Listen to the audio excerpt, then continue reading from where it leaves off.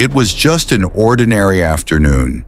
An old man strolled through the dusty edge of his farm where the soil was cracked and dry, the grass long dead. His foot nudged something hard, a dull, blackened rock half buried in dirt. He almost walked on, thinking it was just another burnt lump of iron slag from decades ago. But something about the weight, the chill it held in the sun, made him pause. He picked it up, heavy, ugly, pitted, but oddly magnetic. He didn't know it yet, but he was holding a 4.5-billion-year-old treasure from space. That same ugly stone was later identified as a rare palisite meteorite worth over $50,000. And here's the shocking part. This isn't rare. These stones are all over the earth, hidden in plain sight, in your backyard, in riverbeds, beside highways, in deserts. You've probably walked past one before, maybe even thrown it. Today we unravel the secret world of meteorite stones, how to spot them, why they matter, how they're valued, and why you should never ignore the ugliest rock in the room. Let's start from space. Meteorites are fragments of asteroids, comets, or planetary bodies, sometimes even pieces of Mars or the Moon, that survive their fiery plunge through Earth's atmosphere and crash land on our surface. Some are older than Earth itself. They fall every day, thousands of them. Most are tiny, dust. But a few, maybe 100 each year, are large enough to reach the ground, waiting for someone to find them. What makes them so special? Not just the origin, the metals, the minerals, the alien isotopes, some not found anywhere on Earth.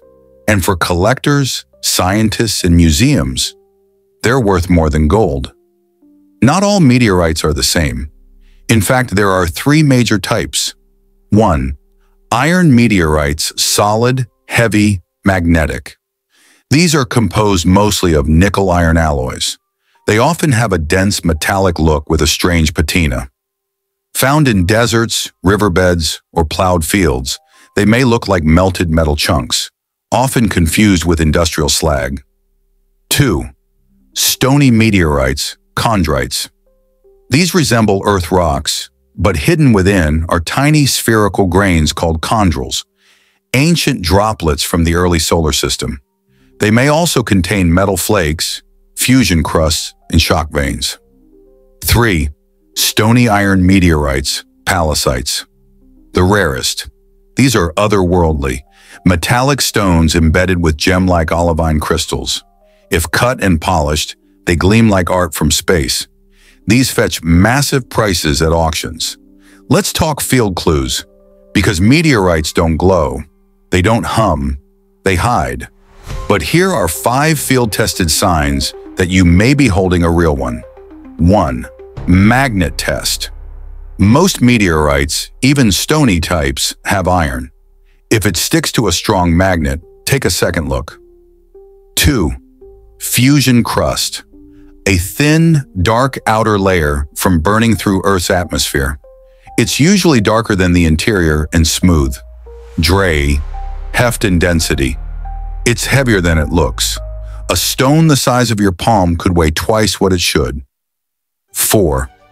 Metal flakes or veins. Use a magnifying glass. Look for shiny metal flecks or linear metal lines inside broken pieces. 5. No quartz or bubbles. Earth rocks often have quartz crystals or bubble holes. Meteorites don't. Let's shift from theory to reality. In 2018, a farmer in Michigan used a doorstop rock for decades. It turned out to be a 22-pound iron meteorite worth $100,000. In Morocco, a nomad stumbled on a glassy black rock with green flecks. Sold to a European collector, it became the famous Tissot meteorite, a confirmed Martian fragment. A teenager in Texas picked up what he thought was a chunk of melted metal. Experts later confirmed it to be a nickel-iron meteorite from a rare shower. These are not accidents. They are wake-up calls.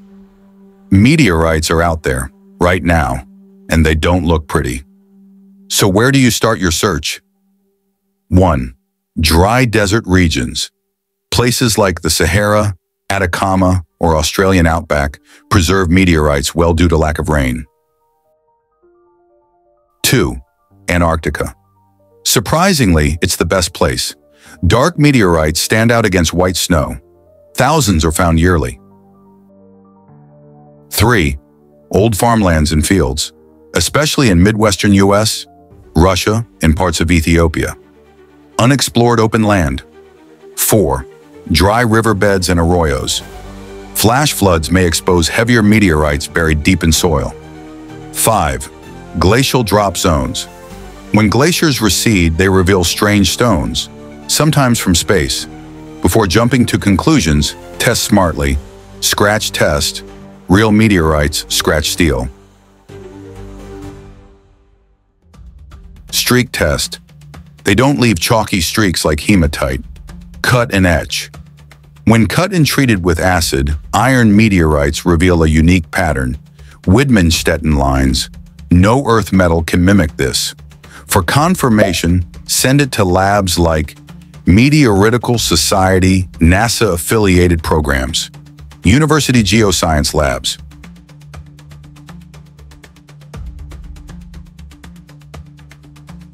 Let's talk numbers. Iron meteorites, $10 per gram. Stony chondrites, $30 per gram. Pallasites, $500 plus per gram. Lunar or Martian, up to $1,000 per gram. Museums, private collectors, research institutions, all compete for rare pieces. The rarer and more intact, the more it's worth.